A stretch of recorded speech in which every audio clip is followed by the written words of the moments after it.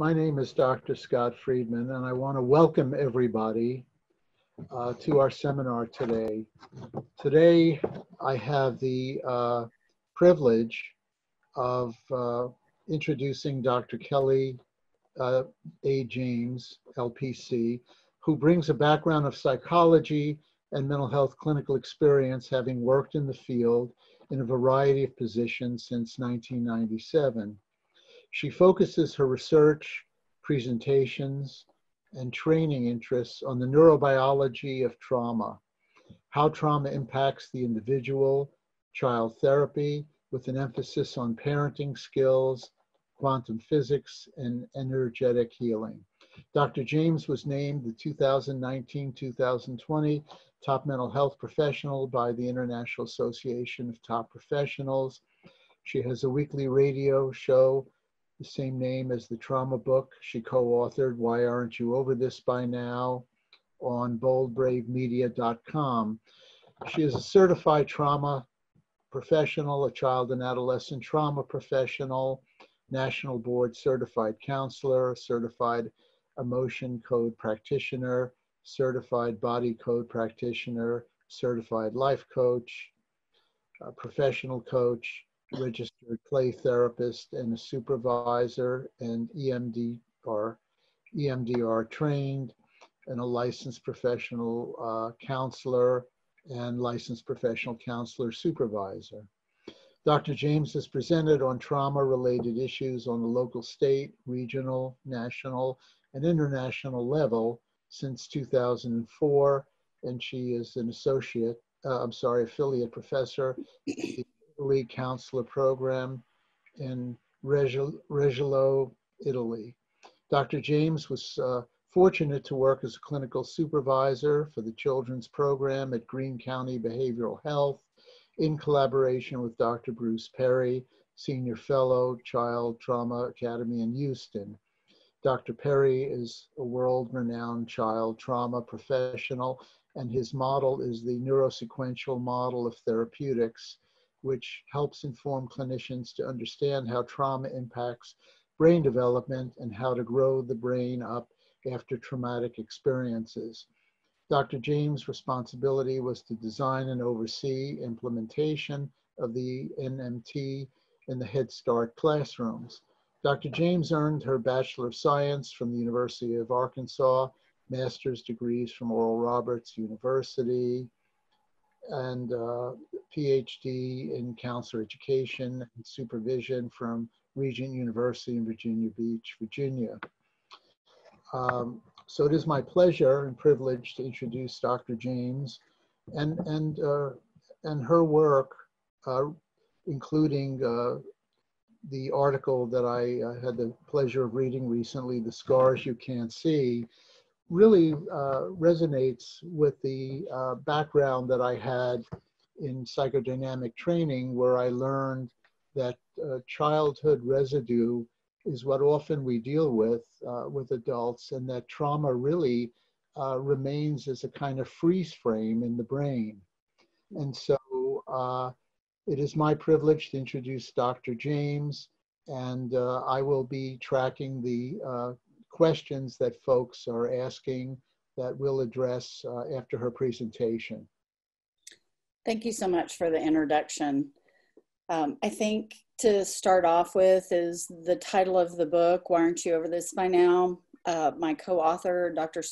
Susan Bachman, she and I talked frequently about clients coming in and the amount of time we had to do psychoeducation and explaining that they weren't responsible for what had happened to them as children. And we just spent so much time doing that we felt like we were missing a component in being able to just move into therapy, which I know there's psychoeducation as part of therapy, but we wrote this book as a way for clients to be able to read it and see that their experiences were not their fault, and then what to do about it, what treatments to seek to be able to heal and integrate their memories.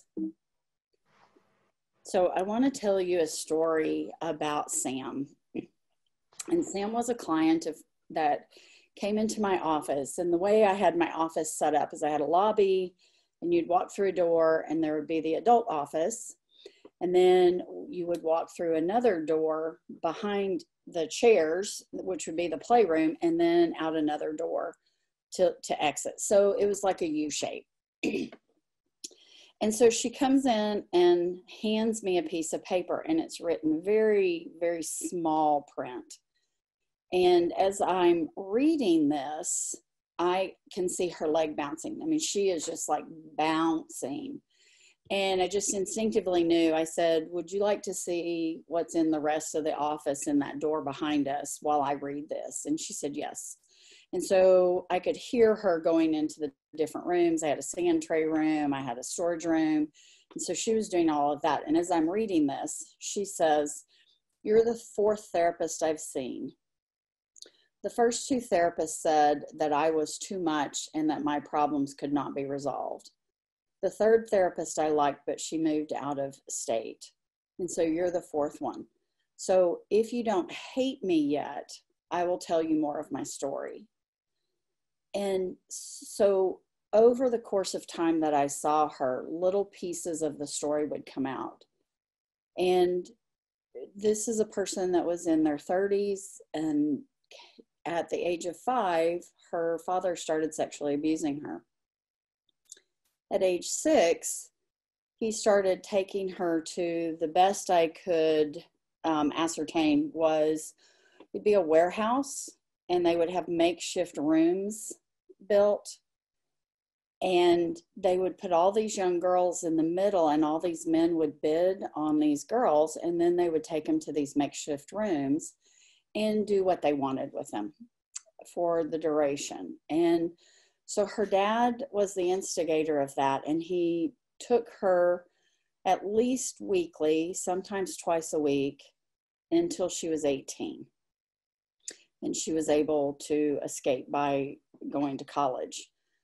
And so now in her 30s, the issue she has is that she can't, she has to have bookcases in front of her windows. She has to live on the second floor, and she barricades herself. She doesn't sleep, maybe 2 hours a night. She does have a therapy dog, but the most she can sleep is about 2 hours at a time, because then the nightmares start and the night terrors. So she is completely exhausted. She's hypervigilant to every single sound. Like every time the air conditioner would turn on, the filters would like lift up and she would jump. Noises outside of the building, she would jump. It took us months and months and months for her to have some semblance of calm. There were many sessions that we did where we would go in the playroom, and she would just pace the playroom as I'm talking to her about breathing. Breathe, breathe, check yourself. We did many, many sessions like that. And so this is just one instance of what trauma does to someone. And she wasn't able to do EMDR because it was too much for her. She never was able to get to EMDR. So you might ask, what is trauma? And people think they know trauma, especially people outside of this field. They think trauma is physical abuse or sexual abuse. And Dr. Perry says trauma is anything that's prolonged, overwhelming, or unpredictable. And if you think about it, how many of us have had things that were prolonged, overwhelming, or unpredictable? And so trauma is anything that is a pattern of experiences or experiences that impairs our functioning, our stress response system, that makes us more reactive or sensitive. And I'll show you later on how this happens in our brain. And Dr. Peter Levine says trauma is perhaps the most avoided, ignored, belittled, denied, misunderstood, and untreated cause of human suffering. And I'm sure many of you are familiar with Dr. Vanderkolk, and he says it's unbearable and intolerable. And so the trauma literature talks about big T traumas and small T traumas. And A lot of times people miss those small T traumas, which can be just as devastating to a person. So big T traumas are the things that many people experience, like a 9/11 or the Waco assault. So many things, you know, hurricanes, tornadoes. Small T traumas can be, you know, being criticized, being in the lunchroom and you spill your lunch tray and everyone laughs at you. That can be a small T trauma that stores in your body system, and then you have reactions out of it. So the concepts of trauma, the 3 E's. So it's, again, an individual that experiences event or a series of events or a set of circumstances that are experienced by an individual, either physically, emotionally harmful, it can be life-threatening, it can be perceived as life-threatening, that has long-lasting effects on a person's functioning. Either, you know, we have many different areas that we function: physically, spiritually, emotionally, mentally. So these are the 3 E's of trauma. So again, it can be a single event or it can be repeated. It can be a perceived threat. If someone perceives they're in danger, it can create a trauma memory in the body. It's actual threat. It can be extreme threat. It can be physical. It can be psychological. Experiences. We all know that we perceive things based on our own experiences, our life experiences, and our perception of events. I've had clients who've been hit once and they're basket cases. They take a lot of work to heal what they need to heal. And then I've had others who've been beaten repeatedly for a long period of time, and they seem to be doing okay. And so it's also our perception of those events.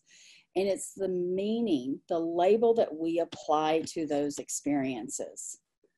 And it creates this why me, this questioning, because it creates powerlessness in us.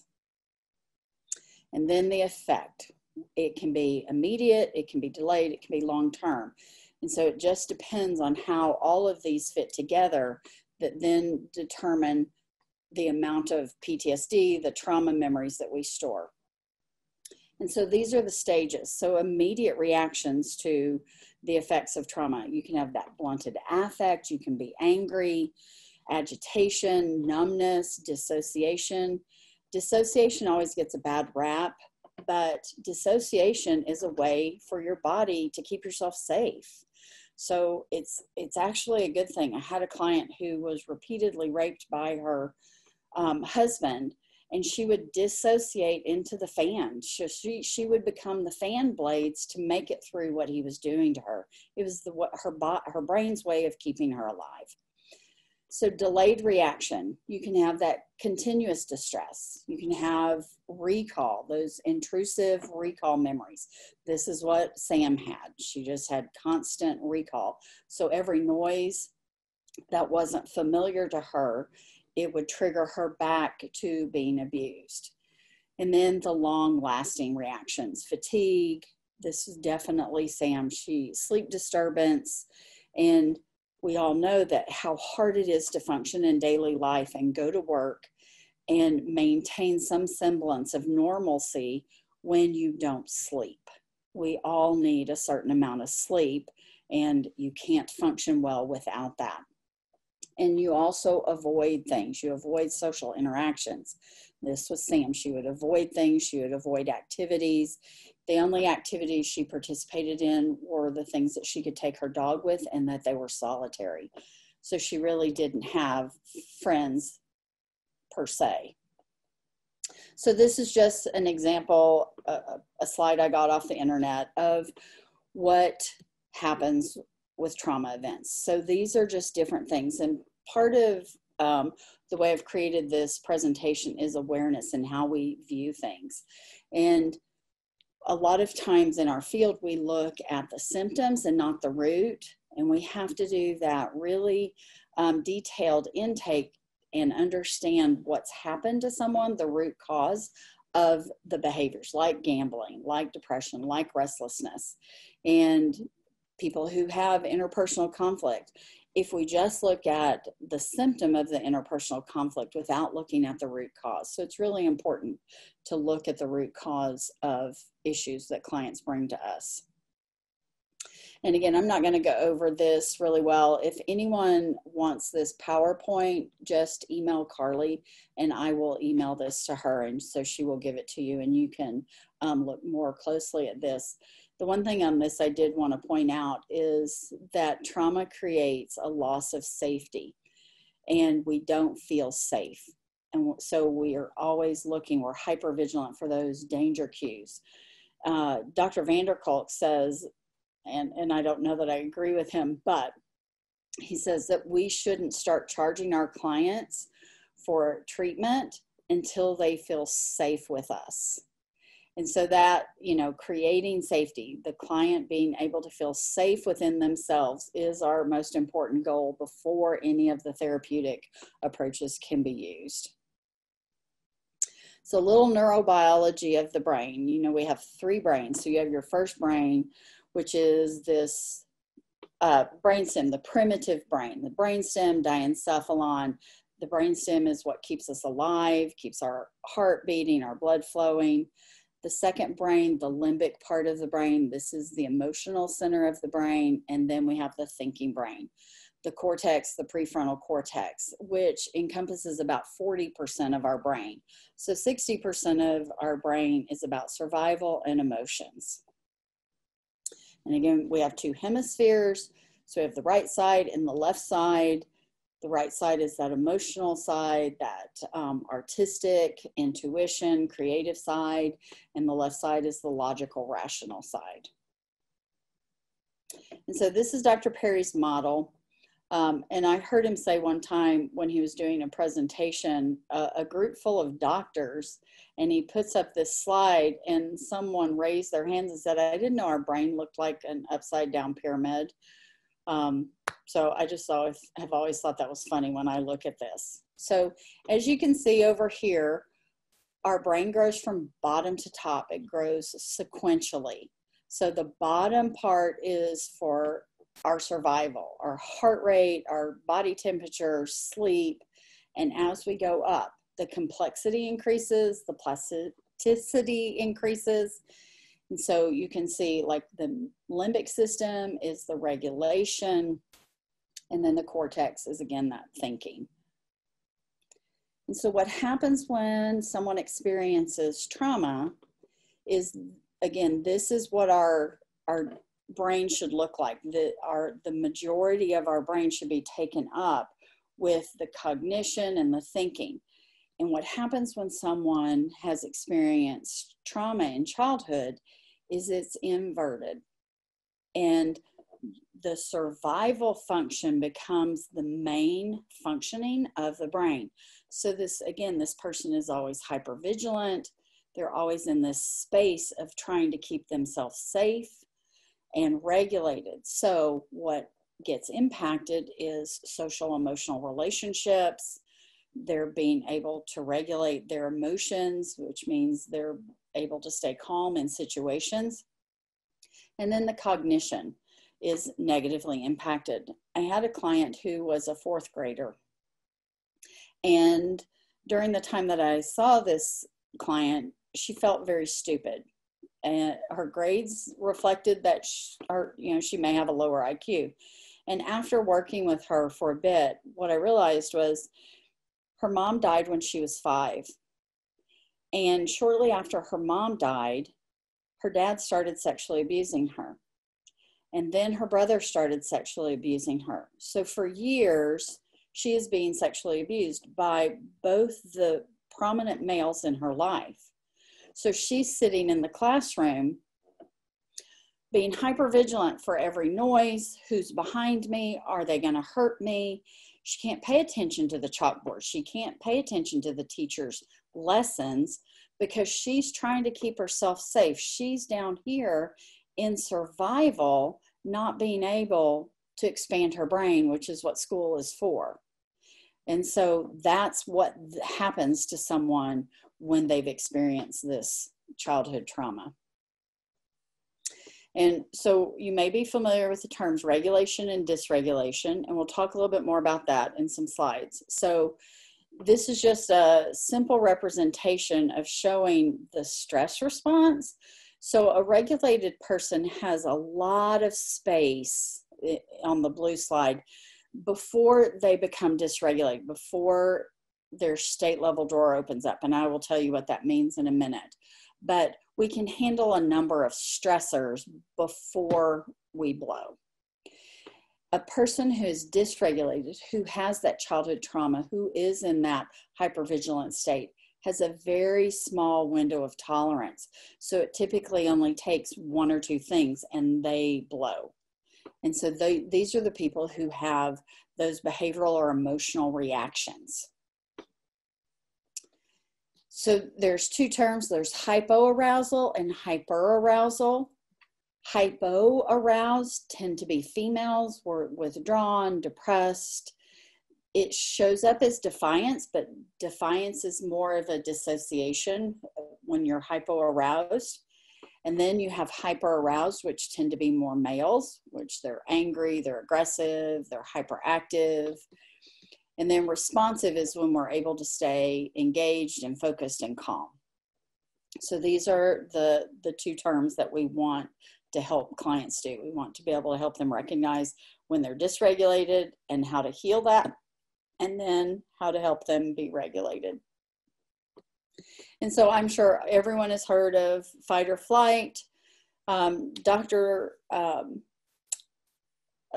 Siegel, Dr. Daniel Siegel, he calls it freeze, flight, fight, or faint. And this says fawn. But the way our brain works is we freeze first. Is the saber-toothed tiger big enough to eat us, or can we get away from it? And then we will run away, and then we will fight back. And if the stress is too much, we will faint. And boys typically, especially boys who've had trauma, will go straight to fight. And Dr. Vanderkolk says childhood neglect can prime individuals to be on high alert, their bodies tuned in to fight or flight at all times. So these people who grow up from childhood then are the adults we're interacting with that, what's going on in our society right now, people become very dysregulated. It doesn't take much for them to be outside of their window of tolerance. Okay, so in the brain, you have the amygdala. The amygdala starts working the second a child is born, and it's your threat response system. It's kind of your fear receptor. So it's always scanning the environment looking for fear. And the problem is it's not a good discriminator of what's a real threat and what is an imagined threat. And because of the way our brain works, we could all sit here for a minute and imagine the worst experience we had or a bad experience we've had. And the brain doesn't know the difference whether it's an actual event or it's a vividly created image. It doesn't know the difference. And so how the hippocampus and amygdala work together, the hippocampus is like the librarian of the brain. It stores all of that information, it tags it, it documents it, it puts it in files and folders where it's supposed to be. But when the amygdala starts this threat response, it's like the library closes the door and you can't access the information to know whether this is an actual threat or a perceived threat. And so that's how those two systems work together. The hippocampus actually does not start working. It doesn't come online in the brain until a child is 36 months old, 3 years old. So the primary caregiver is the regulator for that child. And so you can see if the primary caregiver is very structured and consistent and nurturing and caring, the brain pattern is going to be structured and consistent. If you have a very chaotic and inconsistent caregiver, the brain pattern for that child is going to be inconsistent and unstructured. So trauma triggers. I have a couple of statements. I have one client who came in for the death of her child. And what we work on most of the time is that she was repeatedly raped by her uncle for 5 years. She came in and said it was only one time, and then she's been able to realize that it went on for years. And so she emails me after each session. And so I'm just going to read you a couple of the things she said, and these are trauma triggers. I struggle with self-harm. Twice in the last week, I've acted on them because I've been so overwhelmed with the internal pain. I try to downplay this because it's not hurting anyone else, just me. And this week, I drug my fingernails from my knees to my thighs as hard as I could, as many times as I could, leaving red streaks up my thighs, and it felt good. I feel anxious and insane whenever there's any volume in the house, the TV or the kids are playing or my husband is talking to me. Even if something is frying in the frying pan or the dishwasher is running, I lose it and scream at everyone. I stood at the kitchen sink, shoving cake down my mouth as fast as I could.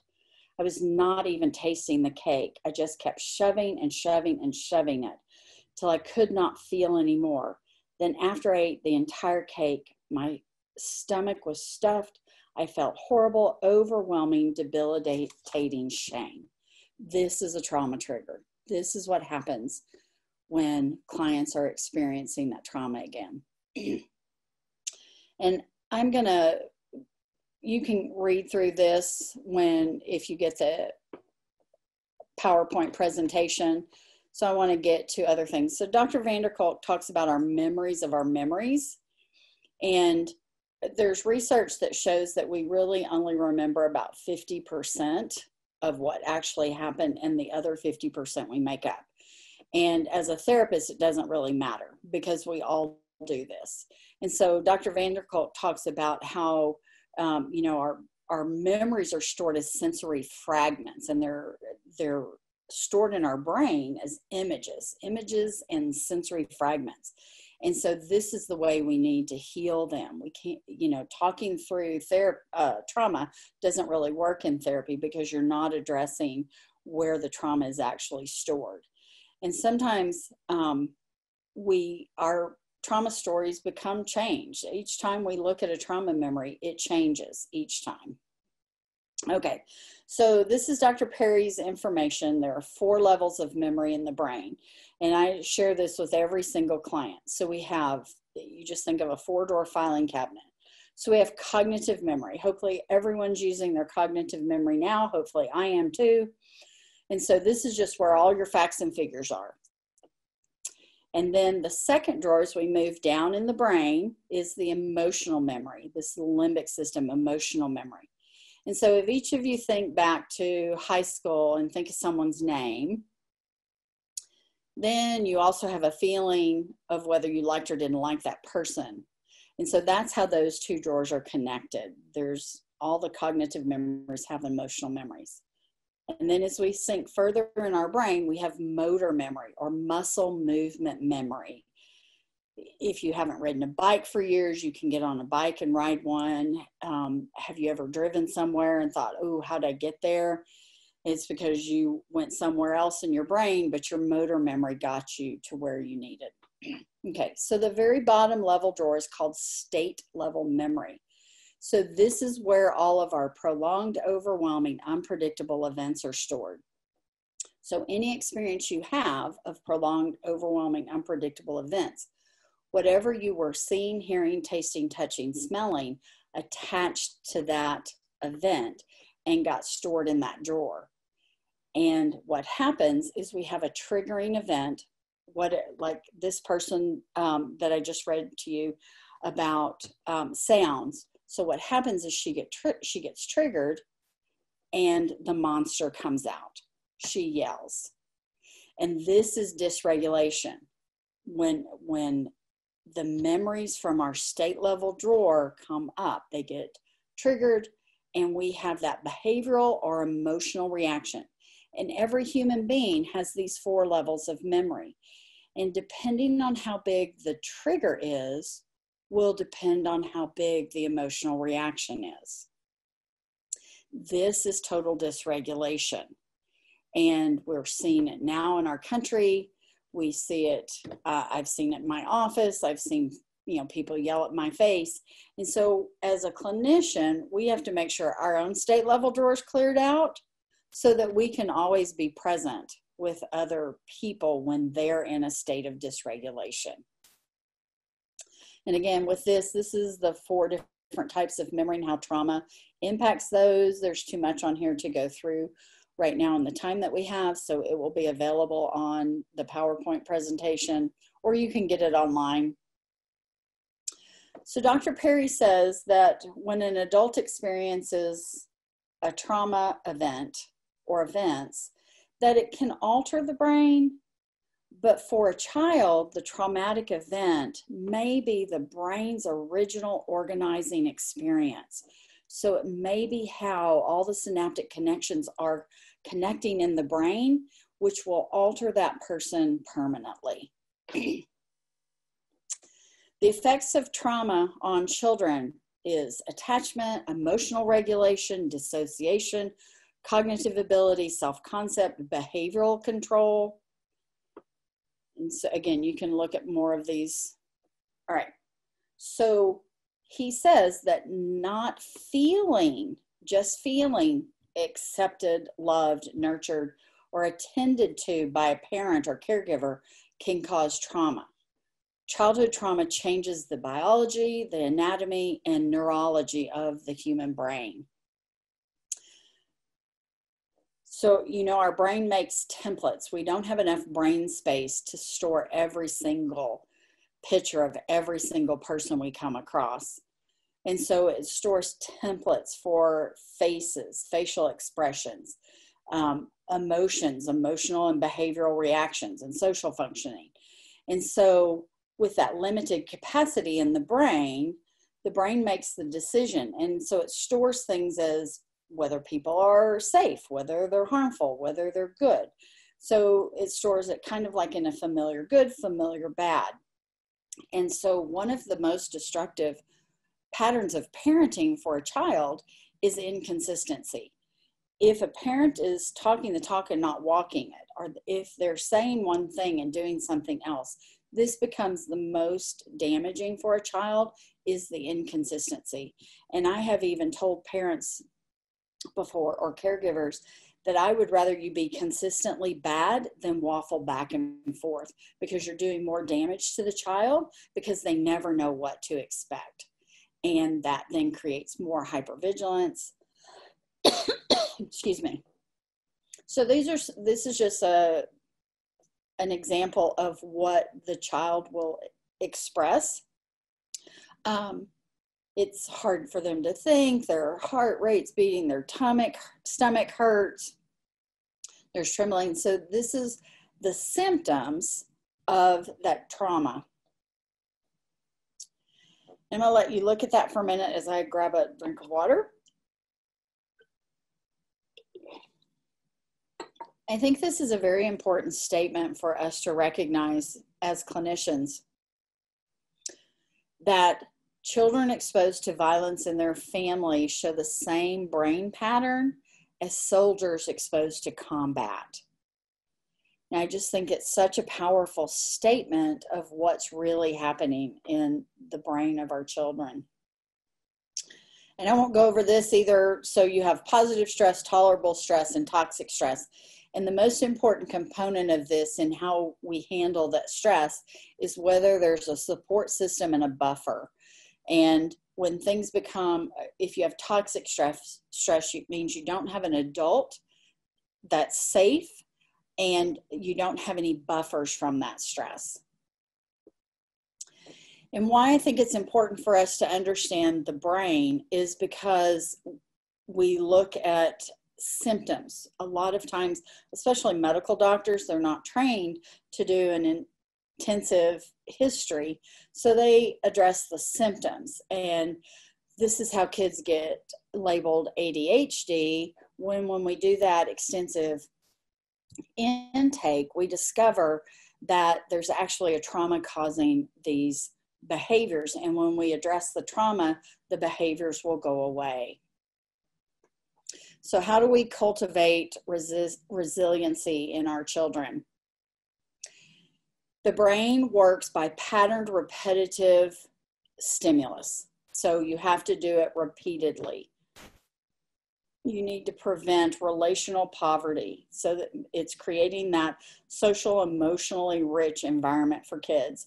And Dr. Perry talks about how, remember the brain model, is that we have to help the child regulate first, which is the brain stem. Then we relate to them, which is the limbic system, the emotional connection. And then we can reason with them in their cortex and how they can change their behaviors. And so part of being sensitive to this, and I am not a real fan of the word trauma informed because I don't think it's enough. So I like to say for myself, I'm trauma immersed, in that I really want to intimately understand how trauma impacts people and what it does to their brain. And Dr. Vanderkolk says that all clinicians should be doing limbic system therapy that's not addressing their cortex, because the trauma is stored in their body and their brain.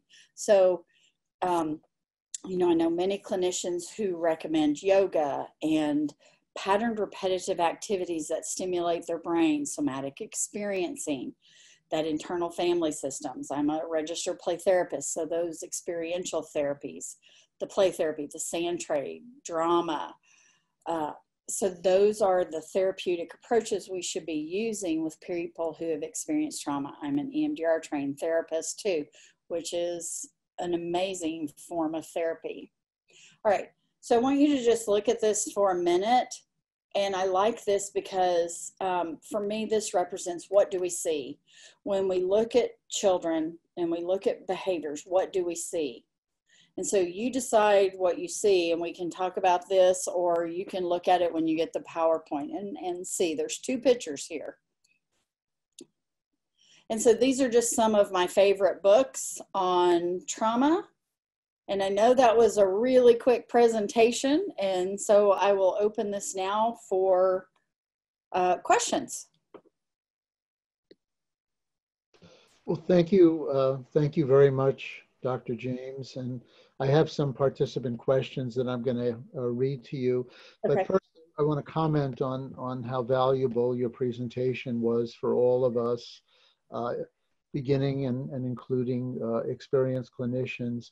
And when you talked about, how the client perceives the trauma, I recall a client, an adult client, telling me that she, quote, must have done something to have solicited this horrific behavior from her dad, because her sister was much less physically and sexually developed. So therefore, she must be guilty.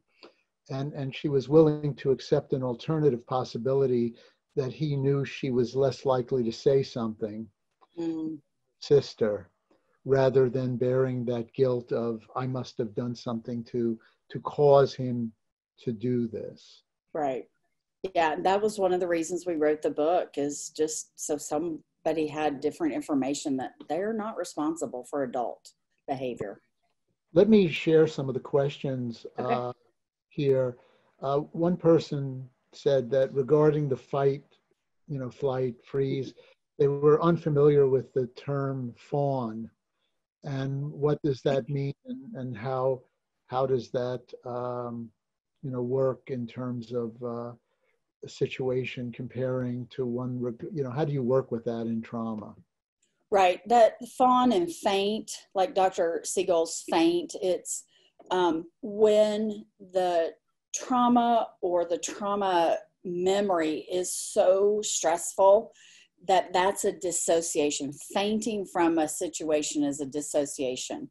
And so if you have a client who you're working with and dissociates, they're hard to work with, because you have to do a lot of resource building, and therapy takes much longer because they will just dissociate. They will just go away. You could be talking to them, you could be doing the work, and they will just go somewhere else. And so being able to help them create some sense of safety, excuse me, so they feel safe in their own body to be able to be present while they work through those memories. Okay. I hope that Thank helps. you. One question is, how does the polyvagal theory fit with these states, with what you're discussing? Oh, absolutely. Because, you know, the polyvagal theory, you know, the vagus nerve and the superhighway. So if you think of the polyvagal theory as this massive nerve fibers in the gut, and 90% of information comes from the gut up, and it creates a peptide. And I know this is just very basic explanation of that. And then from the brain, what happens is, say you wake up in the morning and you go, oh, I feel anxious. Well, your gut makes a peptide of anxiety, and it sends it up the superhighway to the brain. And then the brain goes, oh, I'm feeling anxious. I need to think an anxious thought, which creates a neuropeptide, and it sends it back to the gut. And so you've got this loop going on of these feelings and thinking and feeling and thinking. And so you have to be able to disconnect that superhighway experience to help people, you know, change those feelings, the anxiety and stuff. And so EMDR is good at that. Some other limbic system therapies to help people disconnect that and heal that polyvagal, you know, the superhighway. Right. There are two questions that are related from different people. One is, you know, what is the best way to treat trauma, EMDR, question mark. And you discussed that with Sam, you were hesitant because of their, you know, state of mind and what they were dealing with. And the related question is, then what steps would you do in therapy for someone like Sam, who is so, you know, dysregulated and impacted by this at that time? I think EMDR is an amazing form of therapy because, you know, it works on the two hemispheres of the brain. And because whenever we have those experiences, we have the feelings attached to them, the senses. And what happens with EMDR is it takes those memories or feelings from the right side of the brain and moves them to the left. And in that bilateral process, it disconnects the emotion. So you still remember the events, you just don't have any feeling about them. And so that's why it's so powerful. Somatic experiencing is another great way of treating trauma. You have to do limbic system because remember this 4-drawer filing cabinet. The issues are stored in that very bottom level drawer. And if you're doing top drawer therapy, if you're doing cognitive therapy, you're not addressing where the emotional part of the memories are. And so with Sam, or anyone who has that severe of trauma, it was very slow. It was a very slow therapy. And I used the vibrating paddles that EMDR has. And so she would hold them, and we would start our sessions talking about just random things, her day, her dog, she liked to hike, and those things to calm her down. And then we would check her level of anxiety. And then if her level was low enough, we could then start addressing. And the way I viewed this with her is we had this center issue here, and then we had all these fibers out here. And so we would have to slowly start addressing these fibers and start from here. Other people who have better resources, we can just go straight to that, and we don't have to worry about all of this, because as we do the EMDR, all of this will be taken care of. But with her, it wouldn't. And like I said, sometimes all we would do was pace the playroom because her elevation was so high because she had been so triggered. And so teaching her some coping skills and things she could do away from therapy. We created some protector using some internal family systems and creating protectors so that she could create these protectors in her brain when she felt overwhelmed. So therapy with someone with that severe of trauma is really slow, and the therapist has to understand that. I hope that helped. Yes, yes. There are a number of people who want to know how they might be in touch with you or look at your work. Can you share how they might do that? Sure. You can email me at info@drkelly, KELLYA, James.com. Thank you. One person is asking, when you talked about trauma creating kind of an organizing structure in the brain, and they discuss having colleagues who talk about, well, with neuroplasticity, anything can, quote, change. Mm-hmm. Can you speak to this issue of neuroplasticity and how you see trauma work related to this? Sure. The brain makes synaptic connections. You've seen the images where it makes synaptic connections for memory. And it takes that patterned, repetitive stimulus to make those synaptic connections. And, originally, 90s were the decade of the brain, and they thought the brain was just, hardcore. Once it was there, it was there. And, clearly over the years and decades, we've recognized that the brain is plastic. And so back in the 60s, there came a term, and it's more pronounced now, epigenetics. And epigenetics means above the gene.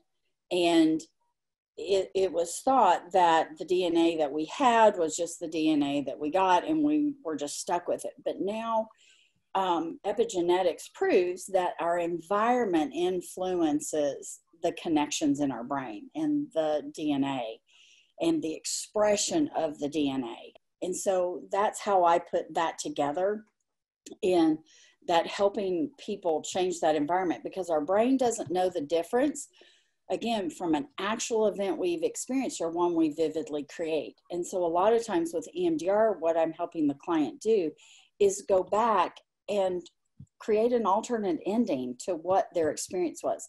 Be able to confront the abuser, confront people who didn't protect them. And what that does is it changes the structure in the brain, and that's how it heals those memories. And so then the brain is healed, the negative emotions go away. Thank you. It's interesting. One question has to do with the guilt and shame over the trauma. And many, many years ago, I worked with an adult who, partly because of her Catholicism, was, or at least her, sense of it, could not get over the guilt, even though she had nothing to do with the abuse from her dad. And that's when I called in a clergy colleague who was able to talk with her and had the credibility that I could not have in terms of that issue. And what have you found helpful with the shame and trauma, so the shame and guilt associated with the trauma? Yeah, shame, I don't know if anyone's read the book Power versus Force, but shame is like the lowest vibrational frequency of all feelings. And it is a hard one. It's like a cloak that encompasses people, and being able to get rid of that cloak.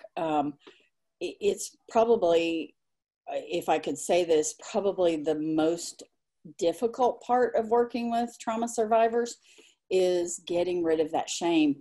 And I was abused as a child, and what I recognized is when I started telling my story, and I was in my 30s before I started telling it, the shame went away. So one of the things I do with working with clients is, as much as they can tolerate, having them tell the story over and over as they're healing it with the EMDR. And, then bringing in some logic to it, because, a child can never be responsible for an adult's behavior. And sometimes I have to say those statements over and over and over again before they internalize that and recognize that they are not responsible. But you're right, shame and guilt are probably the most difficult part of trauma work. And one of the questions deals with, you know, the people in the lives of an individual who survived trauma, in terms of how you help them with the intimacy and the connectedness, without, you know, necessarily for them to always become activated by that and have panic about that kind of closeness. Mm-hmm. That again is another difficult one. The lady I read about with the trauma triggers, that's what we're working on right now, is because, you know, how is intimacy with her husband and what happened to her by her uncle, why aren't they the same? And it's being able to disconnect that in their brain. And we do many EMDR sessions, and her being able to see the difference in her brain and being able to confront the abuser and recognize that intimacy with her husband is a completely different thing. And it is a difficult thing. And the guilt, the other part that especially sexual abuse experience, is that our bodies are designed to feel, and we don't have a switch on our body that says good touch, bad touch. So depending on the age, the body will respond the way it's designed to respond. And so it feels good. There are things when this is happening that it feels good. And then there's another whole level of shame and guilt that go along with being abused. And so that's another layer that you have to help clear out for that client. Right. And related to that, you know, the woman I mentioned that I referred to, a clergy colleague, she was engaged and struggled with whether to tell her fiance about the abuse. And I discussed with her that if she didn't, the marriage would be in peril because she felt like she was defective in some way. Right. And that she was marrying him under deceitful circumstances. Right. And so sharing this with him was very helpful to her healing, and really was helpful to their relationship. You know, and you bringing in a clergy, I think that's, as clinicians, we need to be well informed of all the resources available and bring those people in and use as many different resources as we can to help a client be able to live the life they want to live. Right. And here's a question for you about, now that you know about trauma-immersed counseling, what do you wish you may have known way back? Oh gosh. I first started out working with children, and my very first client was a selective mute 4-year-old. And I, at the time, was very cerebral, you know, and not that I'm not now, I just know better. I know how to interact with people differently. But I didn't know that I couldn't just talk to this child about what happened. And so I made a statement, and children, when you have gotten too close to their stuff, will move as far away from you as possible. So this kid crawled under the table to hide from me. So what I wish I had been more informed about, because I was fresh out of school, was I wish I had had some books like The Whole Brain Child, or, you know, the Trauma and Memory book by Levine. I wish I had read those or known about them, so that I wouldn't have expected things from this client that he was incapable of doing. Sure, sure. And can you comment, there are some questions on racial trauma and cross-generational trauma from prejudice, discrimination, the things that folks deal with and gets transmitted in some ways across generation through experience and history? So a few years ago, for probably about 8 years, I've been really immersed in quantum physics, reading quantum physics, learning more about quantum physics and understanding ourselves and our universe's energy. And I was reading a book called It Didn't Start With You. It's on this page right here by Mark Wolin. And it's an excellent book on transgenerational trauma, the transmission of it from one generation to the next. And when I was reading that, my friend said, "Oh, you need to read the emotion code." And the emotion code is how, by Bradley Nelson, and he talks about how emotions get trapped in our body, even generationally. And so if there's that generational transmission from racism and all of those things, the emotion code is an excellent way to discover things that are trapped in our body and release them. And it's a fascinating form of therapy. And I only got like partway through the emotion code before I paid for the certification, because it just resonated with me. And I think probably because of all the quantum physics I'd read.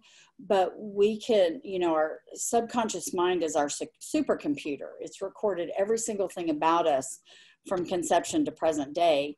And we can ask through kinesiology muscle testing, we can find out things that are trapped in our body and we can release them. So that would probably be my first go-to if someone came to me with those issues.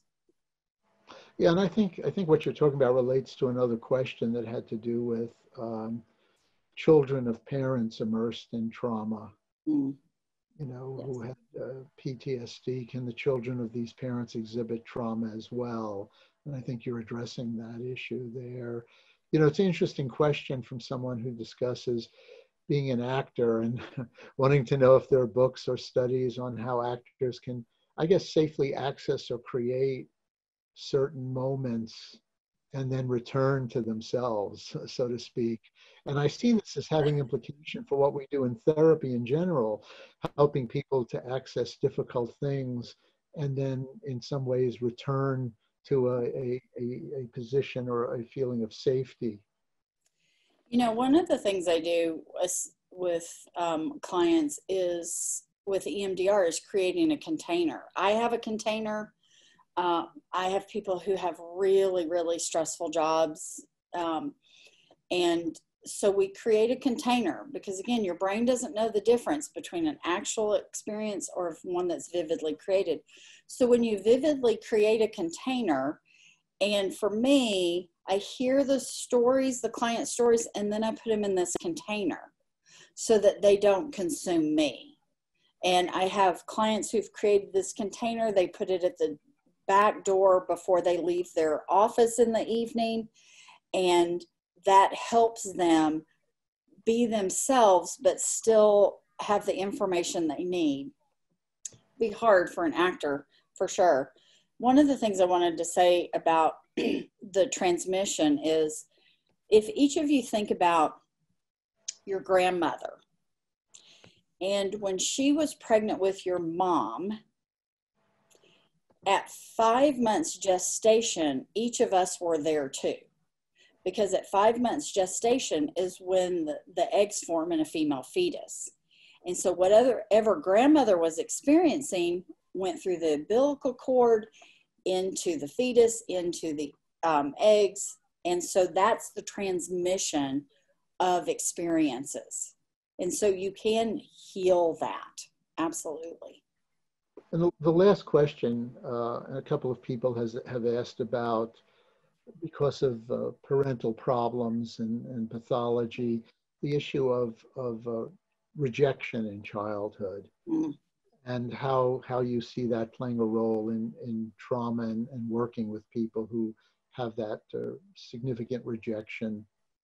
Yeah, rejection is a huge trauma issue. And you know, again, like we each have our own perspective. And what I do with clients with EMDR is I call it timeline.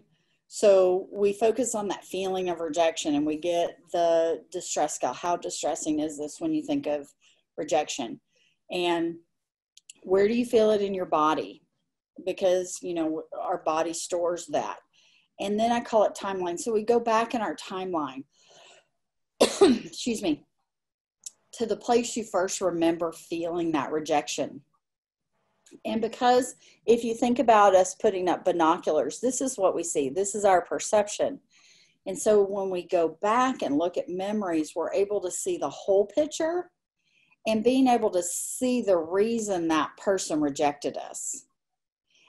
And that, again, we talk to that person, we find out why, but being able to see sometimes, and I know this sounds really weird until you've done it, but bringing in the adult self. This is the parts therapy that we do that I intermingle with EMDR. And so you bring in the part that sees the whole picture of why that person rejected you. Was that person rejected and so they don't know how to accept? And it just, what it ends up doing is it creates an awareness and an acceptance, and it heals that so that that rejection isn't as painful. And then you just start, you know, because our memories are in synaptic connections and a neural network, when you clear a big memory, it clears all the ones that are on that network. So you don't have to do every single memory. So it just heals the person, and that just doesn't feel as intense anymore. Yes, thank you. Yes, I've shared with some clients that there's no such thing as a bad infant, and sometimes that can help with that perception. Well, I want to thank you very much. This has been a terrific presentation, and appreciate your time and answering people's questions. And I'm sure you'll be hearing from folks, and events will, in terms of information from you. So I want to thank you so much. It's been a pleasure. And thank you all who have participated. We have a great group here. So thank you so much, Dr. James. Thank you.